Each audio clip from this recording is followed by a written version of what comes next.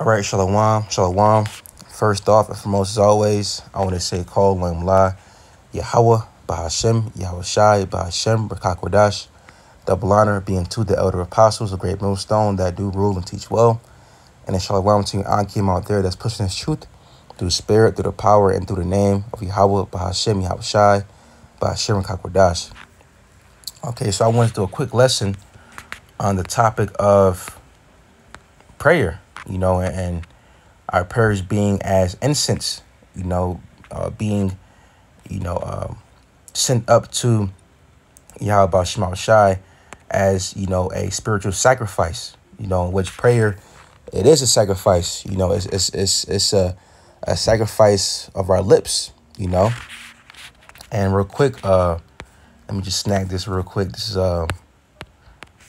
is the book of Hebrews. Hebrews chapter 13 and verse 15, and it says, "By him, therefore, let us offer the sacrifice of praise to the Most High continually." Right? So us, praising Yahweh Shema Shai, is likened unto, a verbal sacrifice, if you will. If you get what I mean, the sacrifice that we make,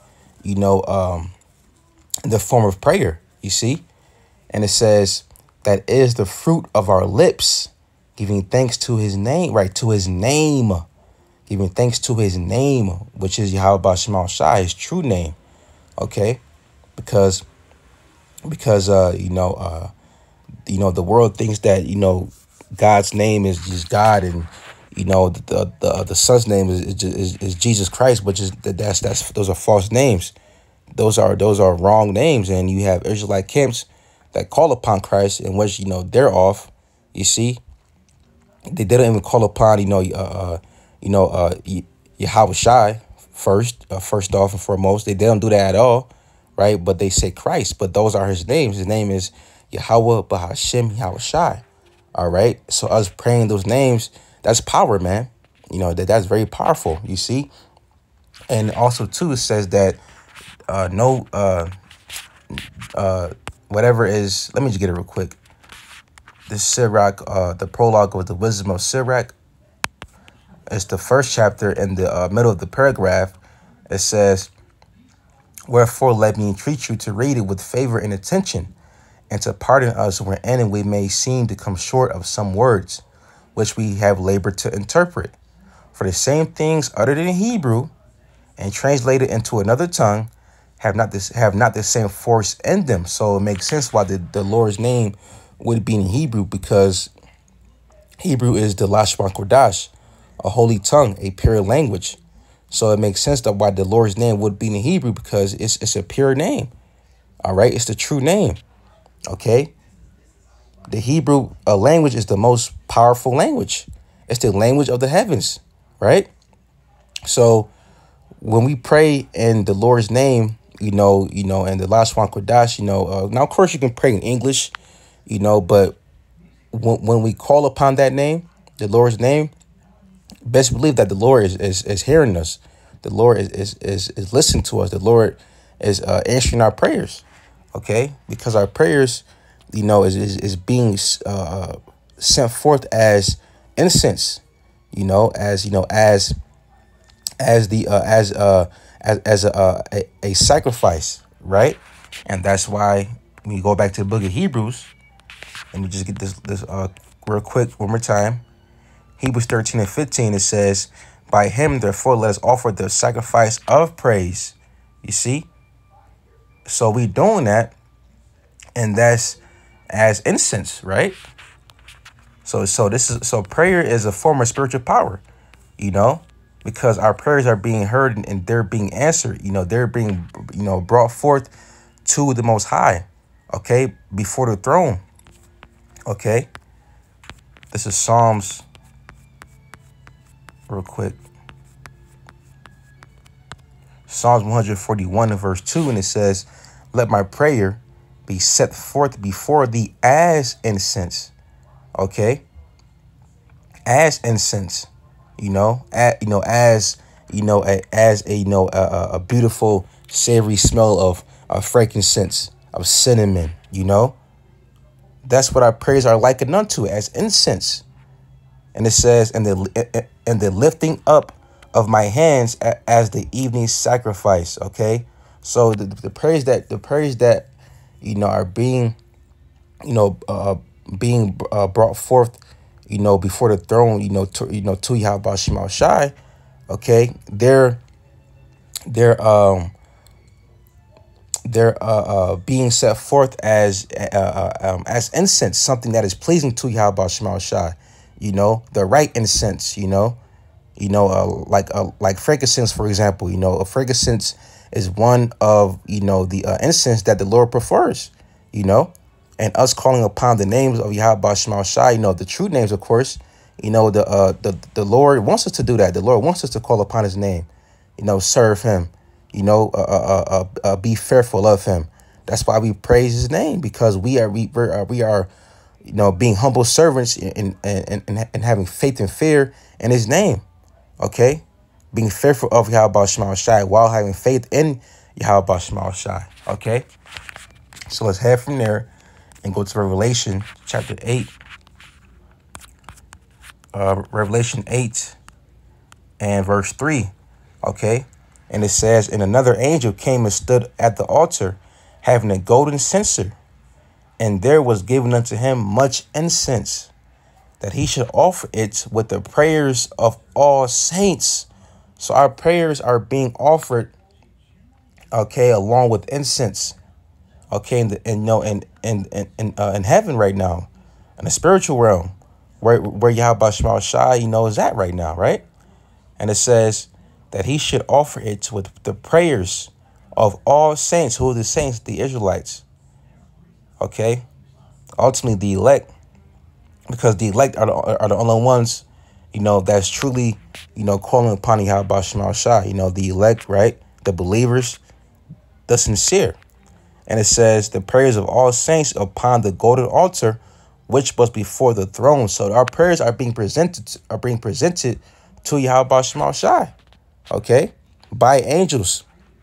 And it says, and the smoke of the incense, which came with the prayers of the saints, ascended up before the Most High out of the angel's hand. So our prayers are literally being taken up to Yahweh Shema Shai. Okay, so once you send them that prayer is being transferred, okay, from what you just said here on earth up to the heavens. And to prove that, okay, let's go to Tobit. This is Tobit. Let's see.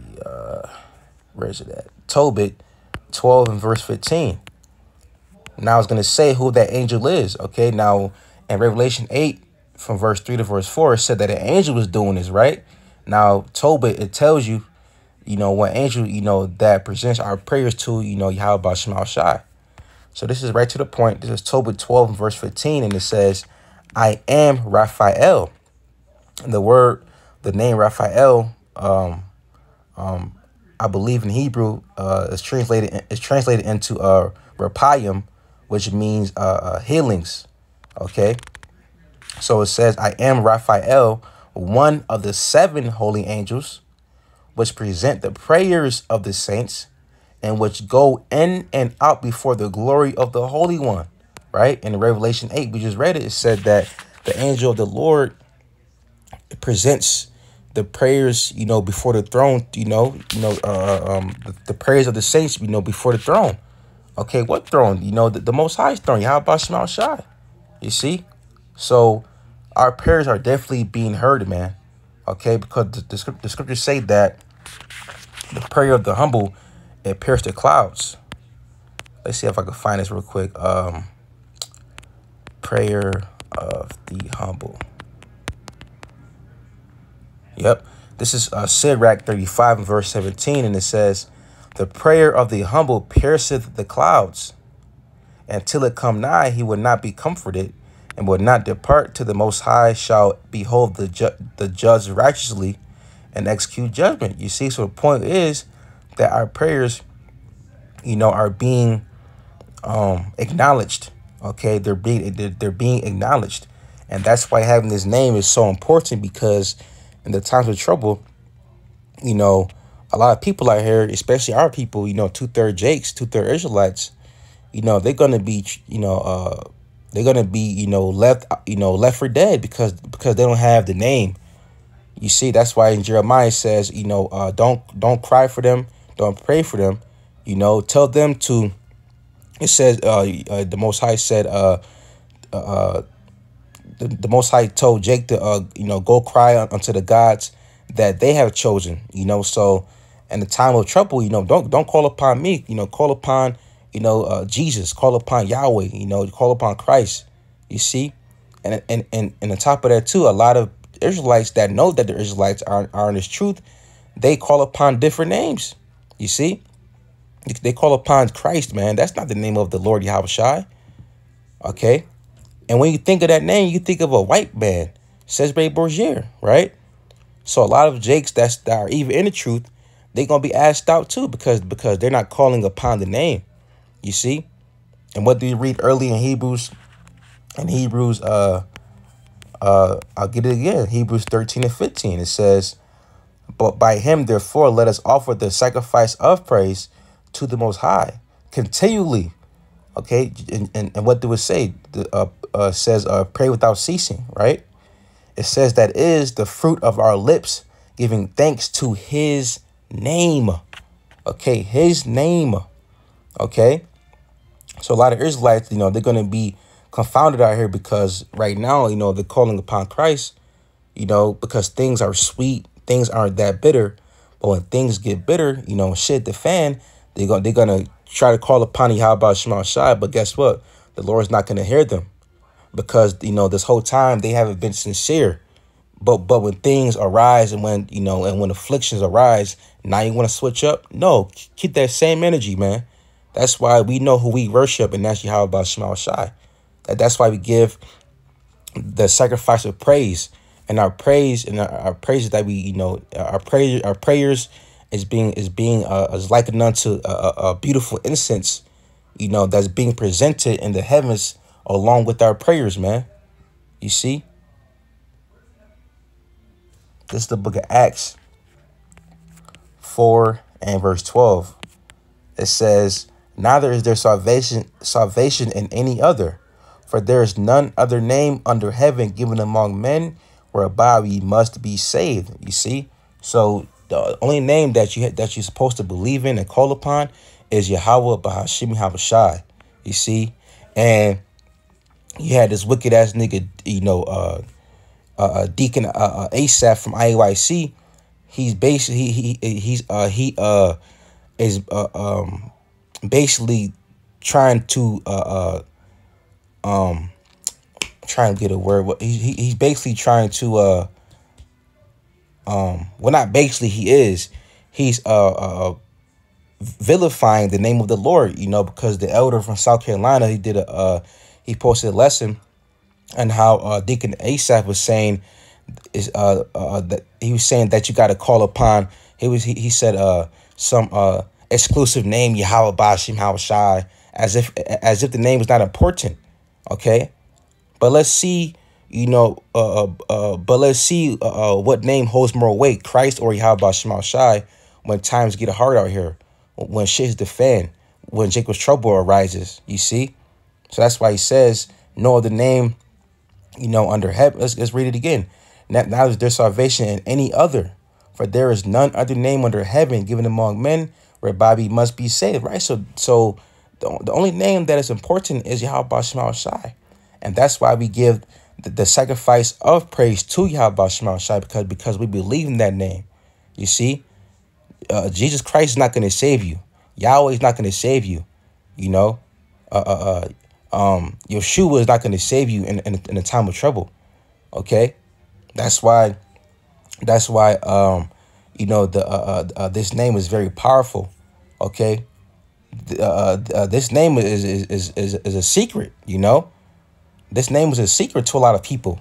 A lot of people don't know about the true names of Yahweh Shema Shai. Okay, but we've been blessed, and the Lord had mercy on us to get his name.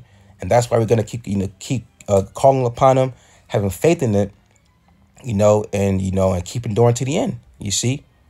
So Lord's what this lesson was edifying to, the Lord's sheep. And I just want to say, Kol La Yahweh, Ba'Hashem, Yahushai, Ba'Shem Kakwadash, double honors being to the elder apostles, a great millstone that do rule and teach well, and a shalom to Ankim out there that's pushing his truth through spirit, through the power, and through the name of Yahweh Ba'Shem Yahushai, Ba'Shem Kakwadash. That being said, shalom.